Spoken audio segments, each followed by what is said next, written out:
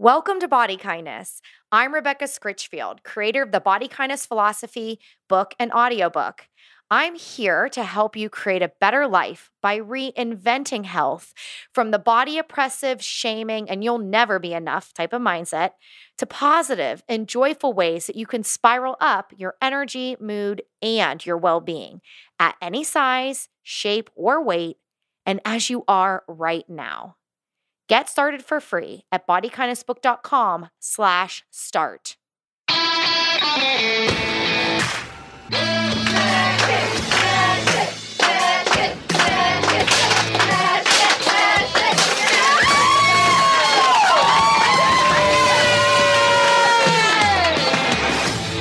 That's the sound of me smashing a stack of scales in front of some friends. And I have to say that breaking up with the scale and all the other ways I was judging, monitoring, and measuring my worth was absolutely pivotal in my life. Creating the body kindness philosophy and letting myself be a human being again helped me become a better mom, a better clinician, and a happier and healthier person. I believe we all have a right to decide how we want to care for ourselves, and I think we all need support in figuring out what that looks like.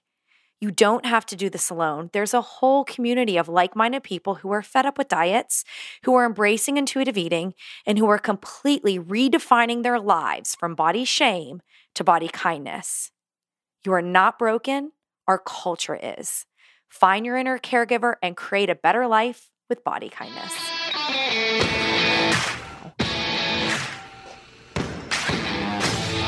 The really big surprise to me in writing this was, first of all, how much they wanted to talk. Like, they really wanted to talk, and about a lot of stuff that they, are supposedly reluctant to talk about, like their feelings. But they weren't like totally blank slates that the culture was inscribing on. Just like girls, they could see that they were in this cultural, environment that was sometimes giving them really damaging messages that were hurtful to them and then hurtful to their romantic partners. And sometimes they had absorbed them. Sometimes they were acting them out. Sometimes they were really struggling with them, trying to fight against them. So there was I just felt like starting the conversation with them, and they would say all the time, this was cathartic, this was therapeutic, this, changed the way I look at things. It was really amazing to be able to talk about this, because we rarely give, allow boys to explore their interior lives and give them permission and space to really have those discussions about sex, about emotional intimacy, and about gender. That was Peggy Orenstein. She's the New York Times bestselling author of Girls and Sex, Cinderella Ate My Daughter, Waiting for Daisy, Flux, and Schoolgirls. A contributing writer for the New York Times Magazine, she's been published in the Washington Post, Slate, New York Times, The Atlantic, and The New Yorker, among other publications, and has contributed commentary to NPR's All Things Considered. She lives in Northern California with her husband and daughter. And today we're talking about Peggy's latest, Boys and Sex, Young Men on Hookups, Love, Porn, Consent, and Navigating the New Masculinity. I know you're going to get some real helpful insight out of our conversation. Anything related to your own past experiences with your body and who told you what to think about your body and sex and intimacy and pleasure and all that, as well as if you're a parent or someone who cares about teens and, hookup culture, you're going to get insight about what is really going on right now, and also really powerful ways that you can help communicate with boys, which also ends up helping girls. And I just think that reading this book and hearing this conversation is going to be challenging in some ways, but also is going to give a path forward that's going to be really helpful for everybody's collective well-being. Speaking of that path forward, Peggy let us know that her website has lots of free resources for parents. So please take a look at the show notes. I'm going to be linking to her website and her free resources, as well as my previous interview with Peggy on Girls and Sex and my whole podcast series around sexual health. So you get lots of helpful information for your body kindness practice. And also, remember, body kindness is about relationships with others as well. Communication is at the center of our relationships. And I'm so grateful to Peggy for her time and talking with me and for writing this very important book. Enjoy the show. Peggy, welcome to Body Kindness. Thank you so much for having me. I'm so grateful for your time today and that you're here. You are literally currently out on tour. You're with your latest book, Boys and Sex, Young Men on Hookups, Love, Porn, Consent, and Navigating the New Masculinity. Yep, that's me. And, I've been following, you've had some national TV appearances. You had an article in the New York Times, and I've just kind of been following you around on Facebook too. And it seems like, and you're obviously doing events and speaking, which is all great. That means that, your hard work is getting out there.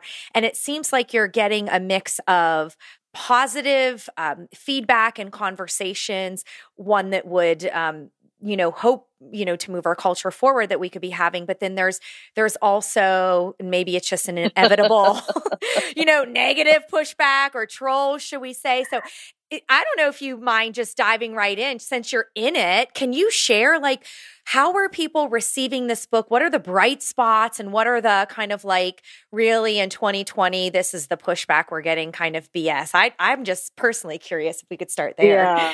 Yeah, it's kind of interesting because, it is a new thing having books out in this era compared to, it just keeps getting more so. Girls and Sex actually came out before the 2016 election. So it's a different environment to put a work that is, fundamentally feminist out in. But that said, I would say 90% of the email I get is super positive. And it's been really interesting this round because, it's not, since I've been writing about girls and women for 25 years, this is the first time I've shifted over to writing about boys. I don't typically get a ton of email from men. Mm-hmm. And so I'm getting a lot more feedback from men and from boys for sure, and boys who are writing me to say that they feel seen, that they've heard something or read the Atlantic piece or and some bumped into something that I was doing and that it really validated them. And even last night at an event, I had a Division I athlete come up to me and really sincerely engage me in a conversation about how he can interrupt locker room culture and really he was really an interesting guy because he was saying how he wanted to know where the lines of personal responsibility were when you step in, how you step in. Not that I have answers to these things, he was just asking me the questions. And he said the thing is that you're trying to be part of this team, and when you're out on the playing field together, you have to be working as a unit and you have to be trusting one another. And if you start sowing division actively in that way, that might affect that. It was just a really interesting conversation talking about the dynamics that keep boys silent. So I get a lot of stuff like that. I also get a lot that's been interesting from adult men who feel parent age guys who feel seen. And that's been really interesting too. And of course, women. And then, there's inevitably, if you write as a woman, even if you're not covering something as, hot buttony as sex or gender, you're just going to get all kinds of crap. It's just the world that we live in.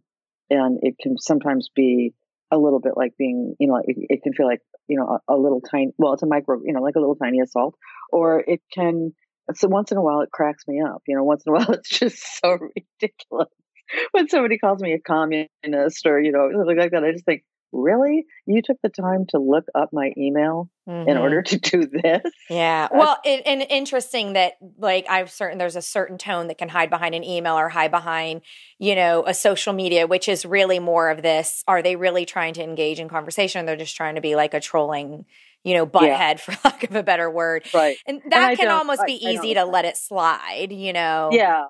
Although, it's still ugly stuff. But one thing that I've been thinking a lot about, because this has come up a couple times on the radio and it comes up always when I write New York Times pieces, is there's a certain cohort of adult, I really haven't talked about this. It's interesting.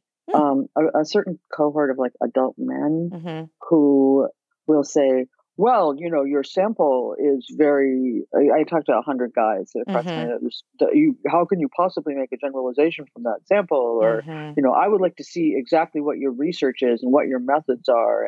And I realized at first I thought I would sort of like engage with them and go, well, journalism, I'm sure as you probably read in the paper when like you read an article about that where the reporter has talked to like 20 people and is making a story about that. That's kind of what journalists do. And then we undergird with, I would like take it seriously. Right. And then I thought, oh, wait, no. Yeah.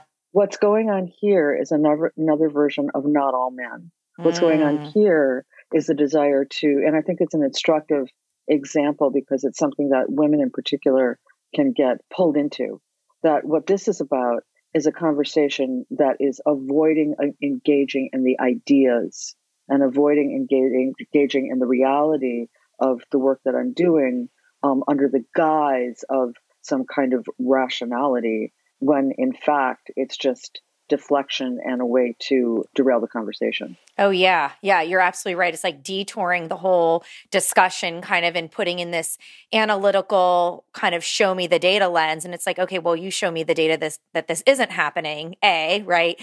B, as a journalist, your book is it's qualitative because it's based on interviews, but then it also cites statistics and research where it supports what you're finding anyway, which is absolutely, an appropriate evidence-based method of getting support for what you're talking about. With 40 pages of evidence. But I just don't think that those guys would say to Nicholas Kristof about his book that's out right now, well, you only talk to this many people about how they hold out hope in America. So exactly why do you think you can draw conclusions about that? It doesn't matter. Like everything that you just said is true and is beside the point of what they're really doing there. It's a rhetorical manipulation. And I realized I'm not going to do it anymore. Yeah. I'm just not going to do that anymore. Yeah. So that's interesting. I mean, I think as a woman, to think about the ways that, I'm about to say not all men, but that's that whole like not all men concept of the way that it, of course, like any idiot knows it's not all men. Now you'd be stupid to think that. I'm not stupid, but it's a way to deflect and derail the conversation so you don't have to actually deal with the ideas. You don't have to actually deal with reality. You can just shut it right down. Yeah. Well, we don't have time for that. We're going to deal with the reality. No, but it's just, I do think it's a really interesting, I don't know. It just made me really curious about it as that's how I get curious about stuff like that happens. And I start thinking about it and I think, well, what is that phenomenon about? What does that tell us? What does that tell us? Larger ideas about, about gender and gender dynamics and who gets to speak and what entitlement looks like and all these different things. It's just, it fascinates me. So now I'm like waiting for somebody to do that again so I can have this conversation. So you're ready. Well, I mean, it at least says that, as we have come to know, that it doesn't matter, like you have education and expertise and all this credibility.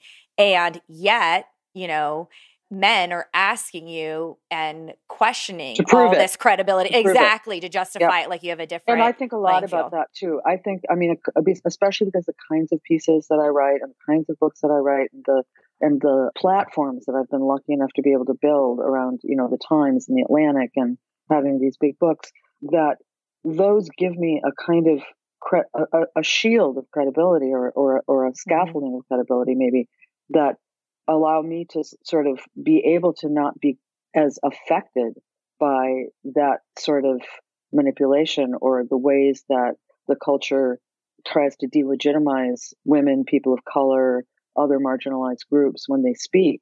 And there's a lot of times when I feel like if I had just a little less of what I've managed to amass in terms of that kind of capital, I don't know that I would be able to, say the kinds of things that I say. I don't know that I'd be able to do the kinds of things that I do. I mean, it's really, I have amassed an awful lot of capital and privilege to be able to have conversations that are pretty taboo. Yeah, there's almost like a Me Too element to it, right? So because if you still run into these barriers with all this privilege, what are the stories that aren't being told? Who else is being silenced, right? If it's this hard for you, then we're all kind of, screwed.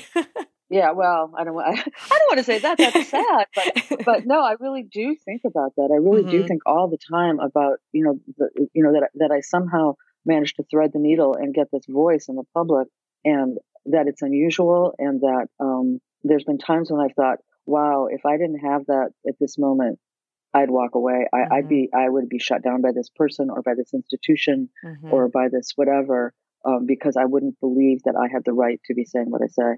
Mm-hmm.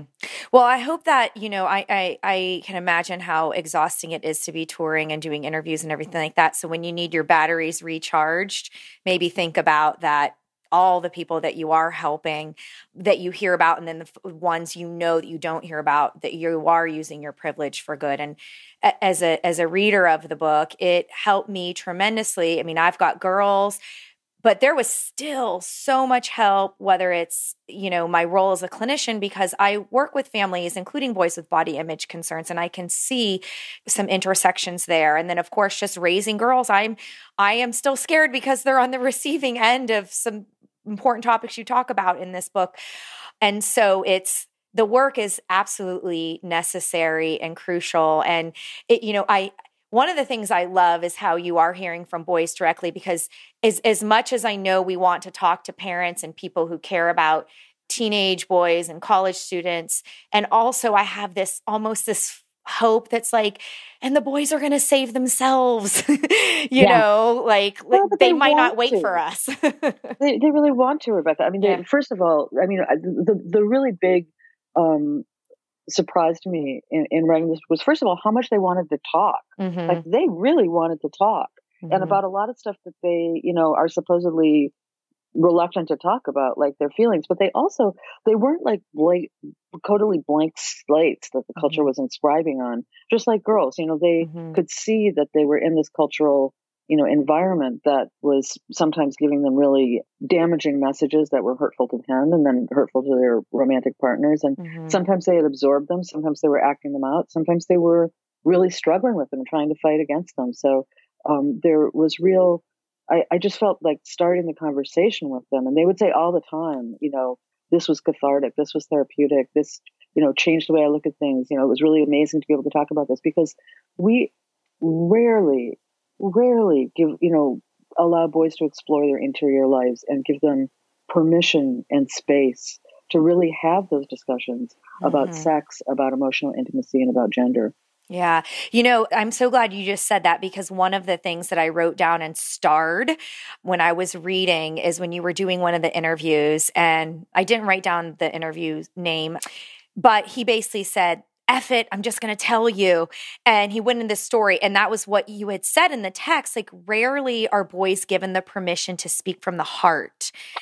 And that Yeah, just really stuck with me, is like, wow, to not even be given the space. Because that really is like your bottom line up front, like from wanting and needing to write this book, is like, hey, parents aren't talking to their sons about sex, yep, intimacy, and consent. And that's really harmful to yeah, them. And so you engaged in these interviews. Like, and give us some highlights. How many boys, how right, long you interviewed, and kind of what was the mission? Besides I right, wrote and we Girls don't. and Sex, I had to do the other one. Well, there was that. Yeah, and this idea that we just don't have the luxury of silence, and Mhm, I like that you underlined that line about the mhm, heart, because I really ended up feeling, after doing these two books, when I kind of look at them side by side, that Girls and Sex is very much about how girls have been disconnected from their bodies and their desires, and the impact of that on them, and by association their romantic partners. And Boys and Sex, a lot of it is about how boys are disconnected from their hearts, and how that disconnection from emotion and emotional vulnerability not only harms them, but then goes on to harm their partners in ways big and small. So one of the issues in the book was that, so I talked to these boys, 100 boys across country, all kind of like the girls. They were either college bound high schoolers, or they were in college, about ages 16 to 21, and different ethnicities, different sexual orientations, different gender identities from all over the place, to have this discussion about sex and gender and intimacy, because nobody else was doing it. And I sort of started with talking about masculinity, and I would ask guys what the ideal guy was. mhm, And even though, I mean, these were guys who, thought girls deserve their place in the classroom and in leadership and on the playing field and in professional opportunities. They had, platonic female friends, gay friends. So a lot had changed. But mhm, that ideal man question, right down the line, they would answer like they were channeling 1955. It was like Mm, dominance, aggression, wealth, sexual conquest, and the big one was emotional suppression. And yeah. that idea of like that all they got was happiness and anger. And so there was this whole bucket of emotions, sadness, grief, but frustration. I don't know, all these things that just went into this one place for them right away. And they would talk about how they learned to build a wall inside of them that Mm-hmm. was between the world and their sort of real feelings. And they would say things like, I trained myself not to feel, or I Mm-hmm. taught myself not to cry. So one of the boys was talking about how his parents had gotten divorced, but he had trained himself not to cry. Mm-hmm. So he wanted to. So he streamed 3 Holocaust movies back to back. You know, Mm-hmm. that worked. But Mm-hmm. when we cut boys off from, so much of the heart of the book ended up being about vulnerability. Mm-hmm. So it's about the taboo of vulnerability, about rejecting it, about denying it, about embracing it, about capitulating to it, about, feeling betrayed by it, all these things. But it was so much the heart of the book. And when we cut boys off from that emotional vulnerability, not only, is that fundamental to our humanity, but it's essential to human relationships. Brene Brown calls it vulnerability, the secret sauce that holds relationships together. Mm-hmm. So when we do that, we we reduce their capacity for having the kind of relationships with friends, with romantic partners, with future spouses that we want them to have. And again, that radiates outward and harms their partners as well. Mm-hmm. What I'm seeing you get across too is that without the vulnerability, then they really can't have intimacy. Right. That's Right. And so exactly we could bitch about the issues with porn, which we know that there are issues, or hookup culture, and we could be like, that's a problem, that's a problem. But in the end, if we can't train them, if we're not giving them the space to feel and permission to have all their feelings and to be vulnerable, how could they possibly have intimacy if they can't be vulnerable? right. So all of those things, porn, media, all these other things, what they do is reinforce that dynamic. Mm-hmm. I mean, and there's a lot of nuanced ways that we could talk about that, and a lot of things about that. But the overarching thing is that they're reinforcing male disconnection, sex as status seeking or conquest culture. They're reinforcing male sexual entitlement, female sexual submission and availability. And one thing I thought a lot about in terms of when boys do confide or express emotion, they tend to do it either with a girlfriend or a female friend or their mom. Mm-hmm. And I thought a lot about that because, for moms particularly, I think for moms of boys, it's really sweet to feel that you're that person for your son, and to see him be vulnerable and to be able to be there for him in that way. The thing is, though, if we process boys' emotions for them rather than teaching them to process them themselves, we're playing into that idea that women's role is to do emotional labor for men. Mm-hmm. And I think that while that can feel very rewarding when it's your son, a lot of us women know that as you get older and when you engage in adult relationships, not so much rewarding. Right. And I also think that maybe there is something about the father figure giving permission for the vulnerability and guiding this, I don't know, kind of like values driven guide to intimacy, right? And because there's so much to learn about what is normal, right? And I just feel like on both sides, like, I'll be honest, my oldest is only 7, but still, I mean, you name it, I'm dreading it. I'm dreading puberty. I'm dreading the first kiss. I'm dreading, and of course, I think a lot of it is just, my baby's grown up and also wanting to protect people from pain. But I know that's not real either. But there's gonna be roles, right? But I think that if the father figure can't be vulnerable enough to say, hey, I'm scared, I don't want to mess this up, but I know I need to love enough to try to do the next right thing, then it's not the mom's fault. It's just not enough because Yeah. there's something special that can come from that. Yeah, and you're right. Fathers are the chiefs of the gender police. They're really dictating those terms, and you see it when boys are as young as 4 when, if put alone in a room with a bunch of toys, they won't, even if they think their father's not going to find out, they won't choose the toy dishes, which aren't even really a gendered thing, because they don't want their dad to know. And you see it with the boys that I spoke with. They would talk about things. I mean, yeah, there were guys who said, my dad used to tell me to man up or don't be a little bitch or whatever. That happened.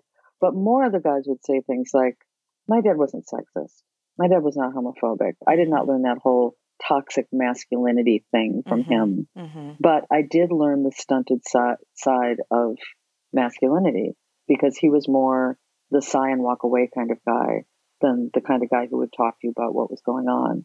And boys expressed a lot of yearning to have those conversations with their father or father figure. And I think it's hard because, men didn't grow up that way. Nobody fathered them that way. So that's a leap that they have to take.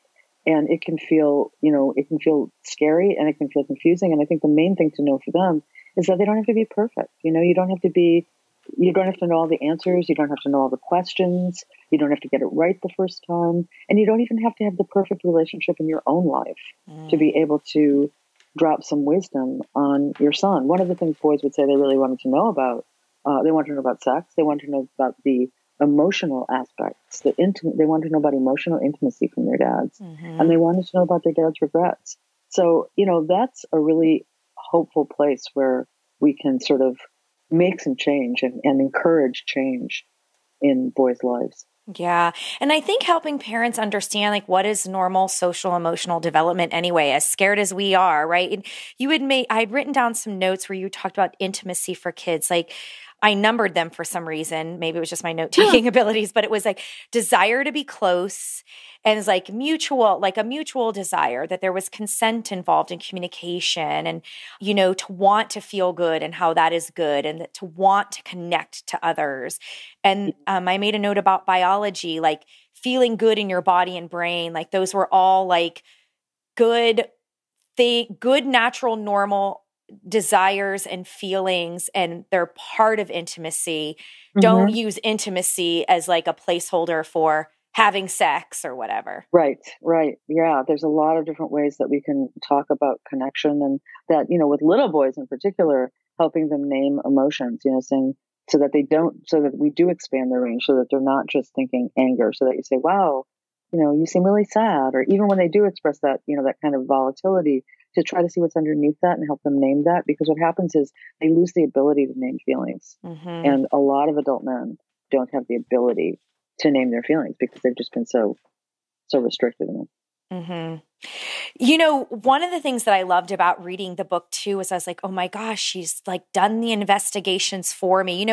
As a parent, you're what's the latest app? I don't TikTok, or what, you feel really behind the times. And so when doing these interviews, it just was really surprising to me to read what they even classified as sex was just different than what I remember. And I'm scratching my head a little bit, but I think it was they didn't consider blowjob sex or something, or... Oh, yeah, that's in both books. Yeah. Okay. Yeah, and I mean, that's partly on us, right? Because we have really emphasized the idea, and I do it too, emphasize the idea that sex equals, penis, vagina intercourse. And so but when we make that into the sort of line in the sand between childhood and adulthood, or childhood and maturity, and we define sexually active as being so narrow as intercourse, that allows a whole other acts, such as oral sex, to be named as not sex, and therefore possibly not subject to the same rules around respect and consent and mutuality that we might be getting a little bit better at discussing around intercourse. Yeah, it was really fascinating to me just to kind of read about hookup culture, and that, the pressures that exist, and the connections that I could make was that, so there's definitely an influence of porn, and nobody's saying, oh, all porn needs to go away. That's not it at all. But it's when you look at kind of who is making the porn, who is it made for, what are they communicating? And when the parents aren't talking to boys about sex, how much in your interviews was porn used as an educational tool. And Yeah. because of how porn as a structure has problems, how that is failing the boys yet again and driving hookup culture. So what can you paint Right. for us? Well, so yeah, I want to, as you were sort of indicating, I want to be really clear. Obviously, curiosity about sex is normal. Mm-hmm. Masturbation, great, really Mm-hmm. important way of understanding your bodies and your likes. And porn is not porn. Is not porn. There's queer porn. There's feminist porn. There's ethical porn. That tends to be behind a paywall. Mm.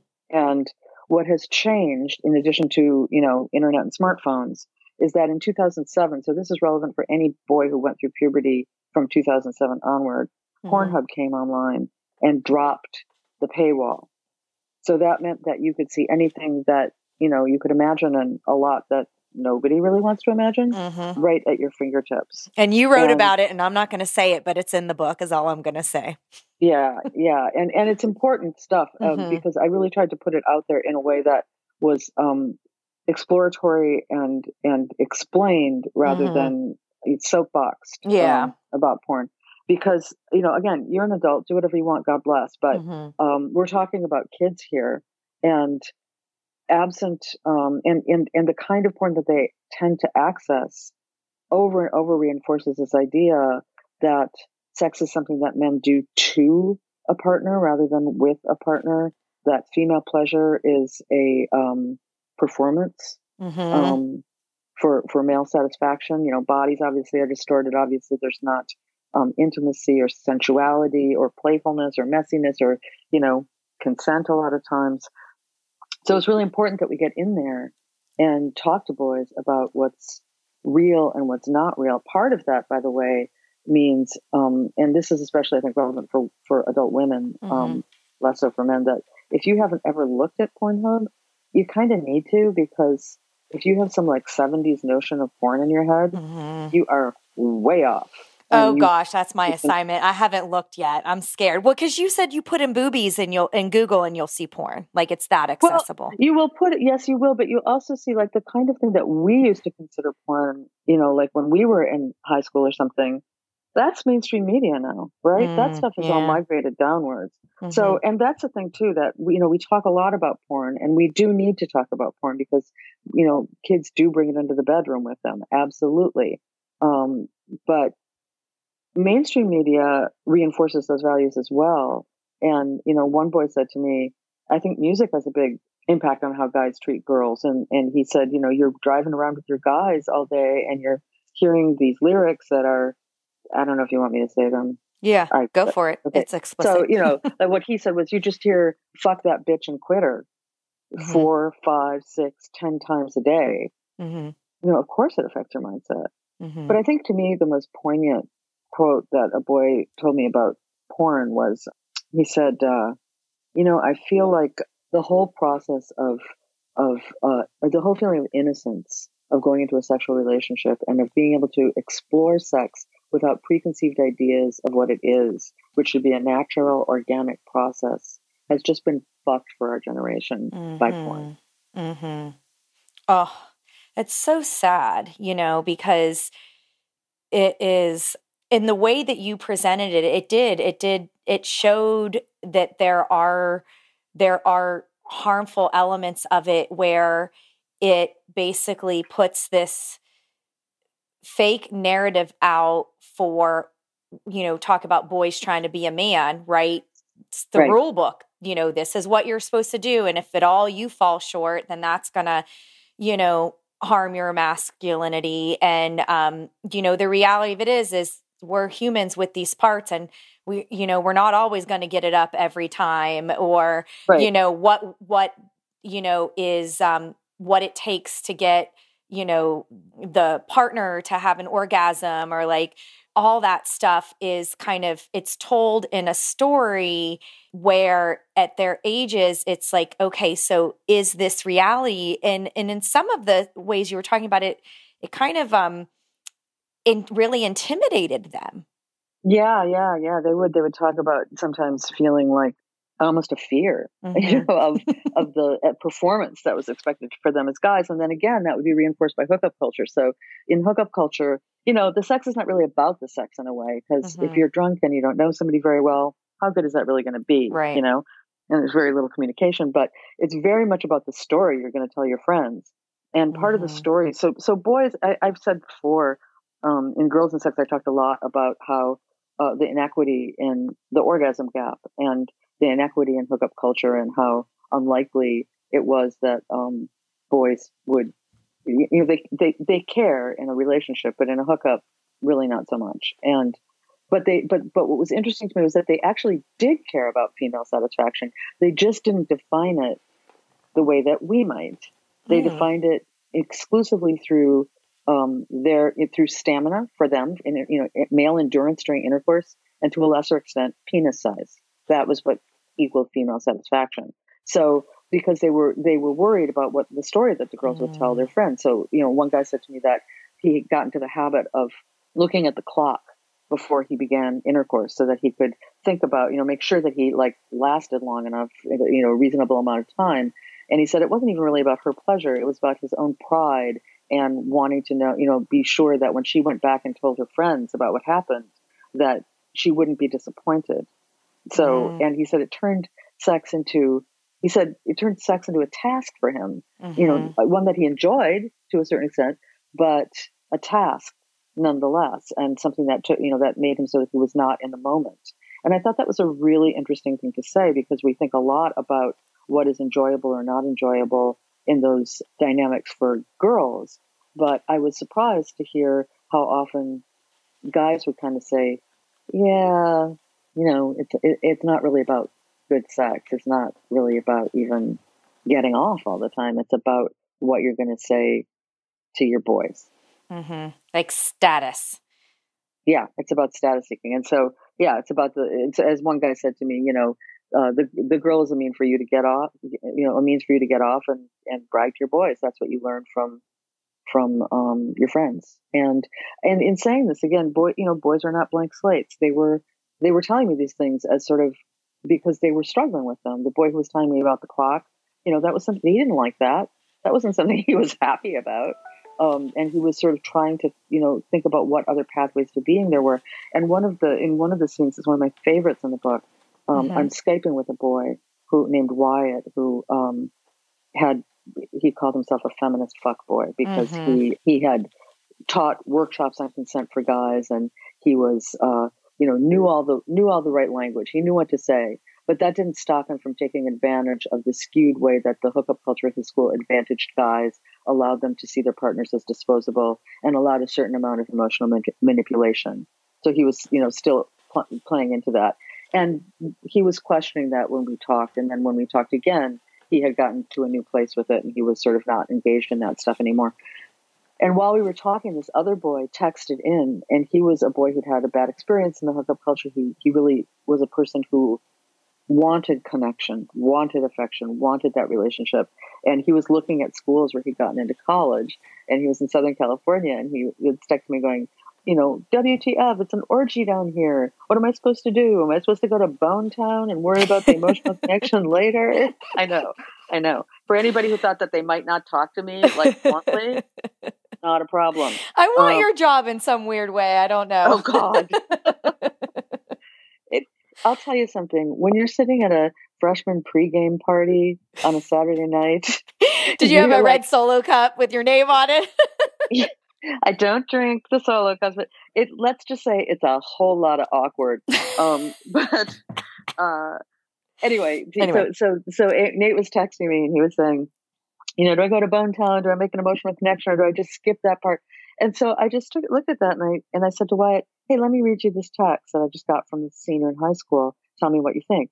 And they ended up having this incredible conversation through me, where Wyatt was saying, if this isn't who you are, man, it's going to kill you. I know lots of people who don't engage in that stuff. There's other ways to be. There's other ways to meet people, et cetera, et cetera. You can, disrupt the script. And Nate wrote, thanks. That's just what I needed to hear. And then he sent me a little heart emoji, and so cute. And I really sat with that and thought, wow, truthfully, I'm a total stranger to these guys, and they never met one another. But because of the weird, serendipity of both of them being part of this book project, they got to have this conversation that I really think made a difference to Nate moving forward. And what would it be like if they could have those conversations with the adults in their lives? What would it be like if they could have those kinds of conversations with one another? And that's what I really hope that this book would generate. Yeah, I was tracking 100% with that as I was like, okay, so you were this momentary conduit just because of where you happen to be in that time and space.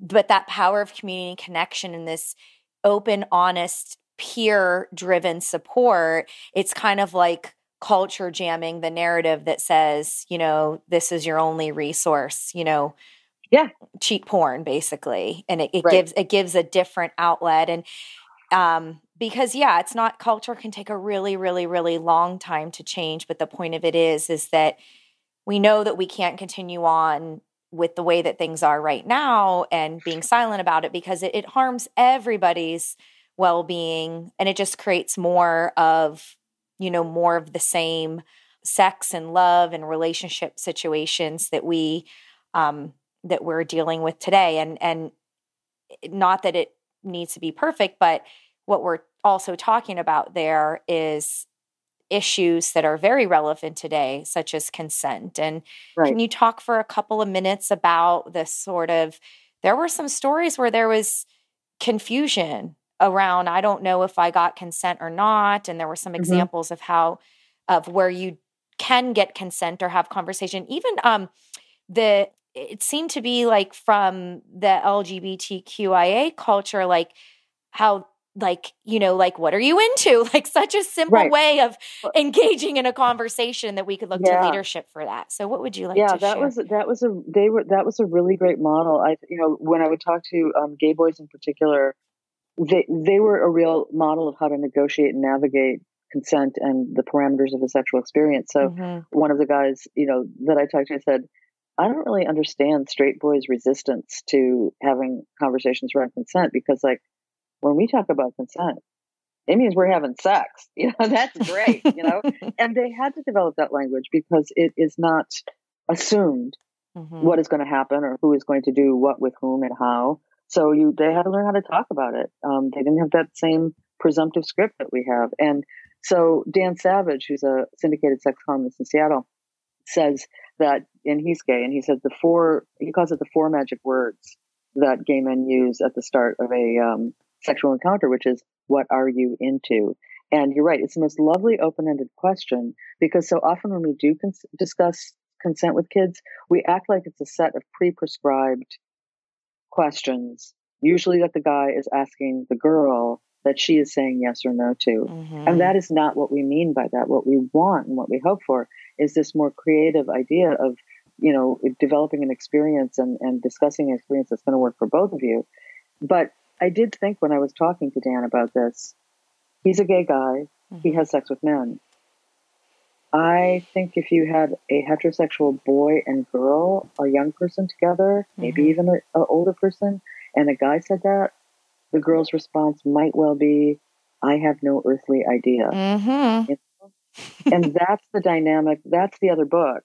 That's Girls and Sex. But it was really the way those two fit together, and that kind of perfect storm of socialization into kind of silence and, male moving the ball down the playing field and girl actually being the playing field, that we have in this culture right now. And again, because of the moment that we're in, I really think the reason that a book like this could break through and be about what could create a positive, mutually gratifying, personally fulfilling relationship, regardless of whether that relationship is going to last 5 minutes or 50 years for boys and men, is because of the Me Too movement, and because of the revelations of sexual misconduct being so broad and across every sector of society.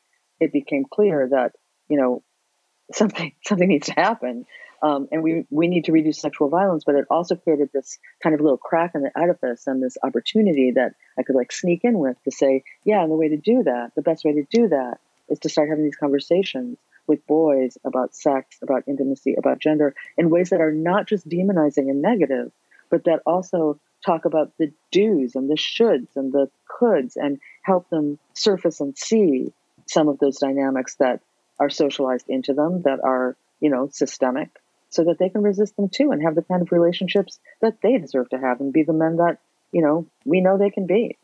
Yeah, 100%. And as parents, it's going to be a lot of doing those uncomfortable things. I remember when I first interviewed you for Girls and Sex, and I was talking about, how like my daughters were curious about all their vagina parts. And, we talked about the clitoris, and you're like, well, talk to them about, it's just like your elbow. It's for making good feelings. And I was like, oh, that's great. And, so they're now 5 and 7, and we have a book on body parts and, sex. They were actually books that you've recommended for age appropriate ways. And it was interesting because I thought of that when I was reading, and one of your interviews was talking about Googling different images, but he said, I couldn't handle vaginas, like they were alien-like. And I was like, well, I'm not expecting that sort of discomfort to go away. You can see those memes of like 90 vaginas, and they really do look very, very different. But what is that tied to, right? The lack of sex ed in schools, but it's not just the school's job, right? But we know, again, it's like if it's something that you don't even want to look at, that can create some problems with, well, what do I do to help bring pleasure, right? Because that's part of the job, and the intimacy is like kind of hopefully mutual pleasure, or you getting pleasure out of pleasing somebody else. So it can start that early, right? The knowing your own parts and knowing that it's okay to get and seek pleasure, when you're talking about even if you could ask, what are you into? A lot of females would coil the like, I don't know, or it doesn't matter, because of that lack of permission to masturbate and it to be okay, permission to explore and figure out what you want and it to be okay. And whether it's probably got to have to come from a lot of resources, but the absolute reality of it is right now is it's still very much a hush subject. And that means boys and girls, they're on their own.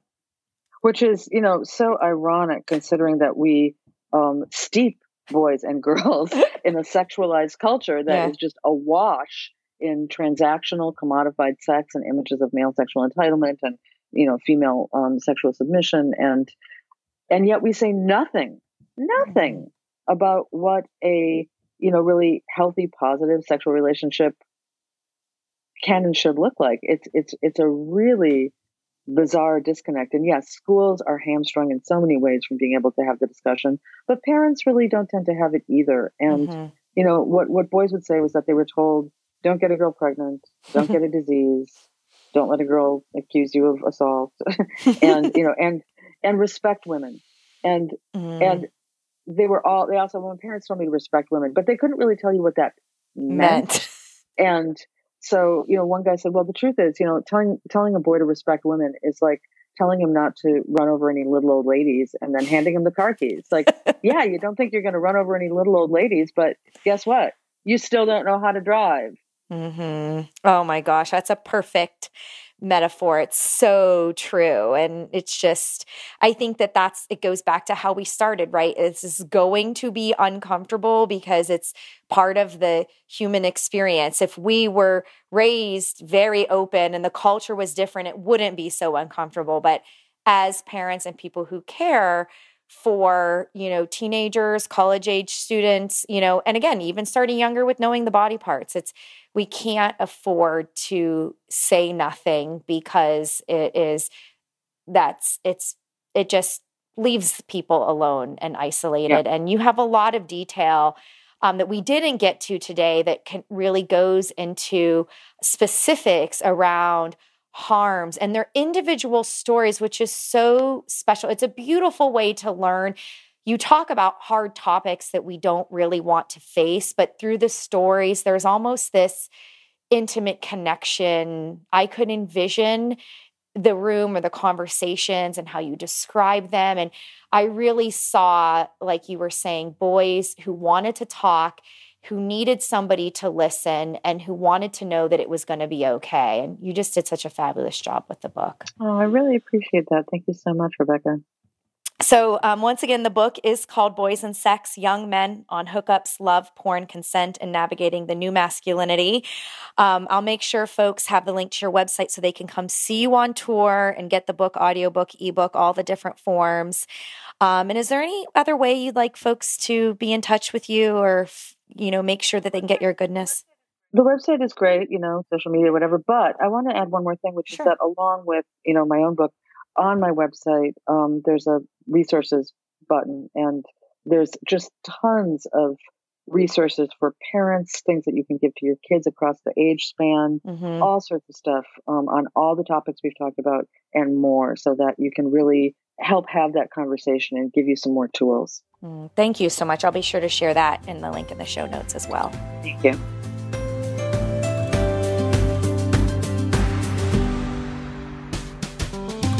And that's our show. The podcast is made possible with support from listeners. Please donate to help offset production costs at gofundme.com/bodykindness. And please rate and review the show when you have a moment. It really matters. Let's keep the conversations going on Facebook. Search Body Kindness and request to join the group for Body Kindness readers and listeners.